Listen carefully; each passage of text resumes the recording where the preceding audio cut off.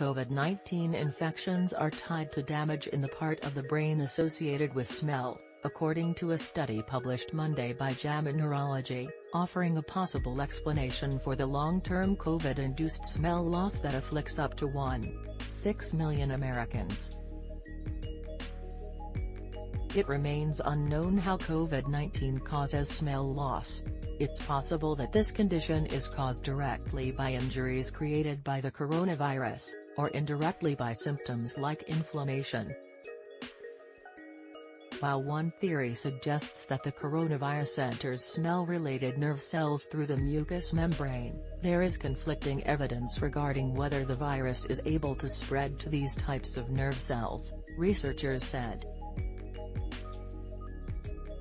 In Monday's JAMA Neurology study, researchers concluded damage to the olfactory bulb wasn't caused directly by the coronavirus, and might have resulted from COVID-induced inflammation in the area.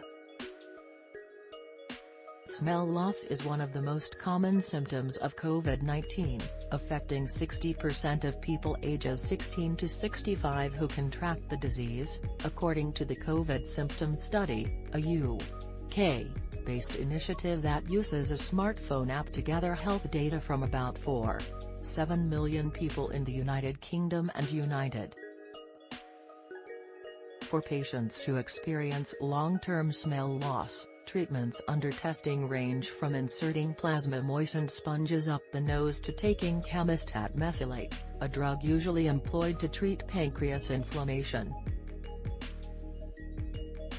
However, it's difficult to draw firm conclusions about the effectiveness of these treatments, because COVID-19's mechanism of inhibiting smell is so poorly understood, and because COVID-induced smell loss sometimes appears to resolve itself.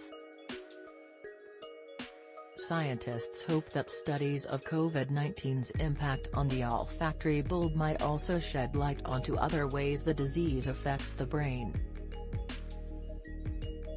So far, it seems likely that many of COVID-19's effects on the body are due to inflammation and other symptoms rather than caused directly by the virus itself, The New York Times reported. Losing the sense of smell, how COVID-19 infection induces long-lasting symptoms, Forbes.